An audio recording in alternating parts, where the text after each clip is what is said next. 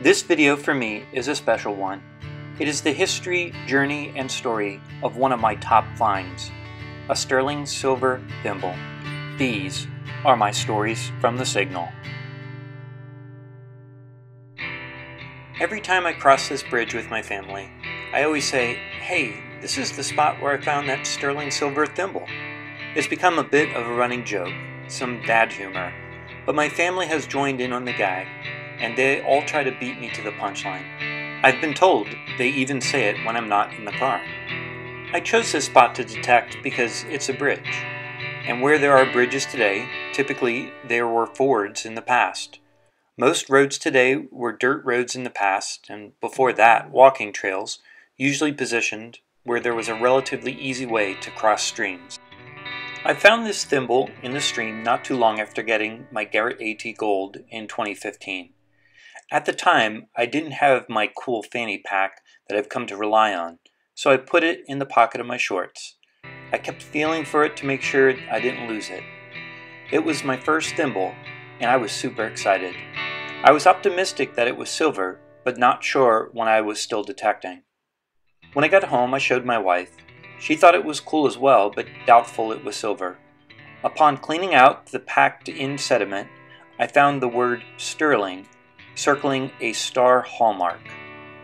This thimble was made by Waite, Thresher and Company of Providence, Rhode Island.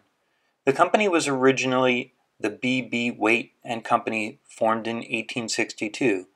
Between 1873 and 1877, they became the Waite, Smith and Company. Then in 1884, they became the Waite, Thresher and Company. They used two hallmarks over the years. They later added a thimble in the interior of the star. Because this thimble doesn't have that, it was made earlier in the company's history, most likely in the late 1800s. Their original address is listed as 61 Peck Street in Providence. This address doesn't appear to exist today. It seems like the company may have existed where a parking lot is. I'm fascinated by how items such as this would have gotten from one place to another in the late 1800s.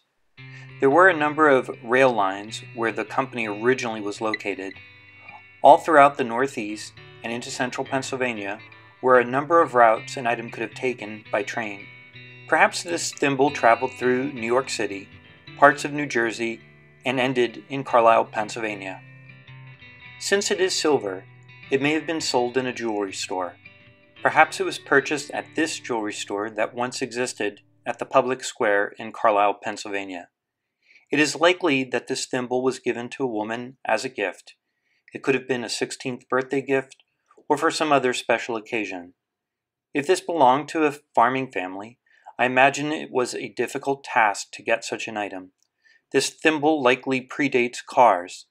Either a bit of walking to and from train stations would have been involved, or horses would have been used, perhaps with a carriage. What would be a 15-minute drive for us today may have taken hours. When I found this, I imagined a family crossing the ford on horseback or in a carriage. The jostling caused by the rocks in the stream caused the item to drop. Or maybe clothes were being washed in the stream and it fell out of a garment. My wife has a much better story. Maybe a young girl took the thimble. What better serving container for her bear to drink tea from than a sterling silver thimble? Tragically, she had forgotten it. Did she ever tell her mother that she was the one who lost it?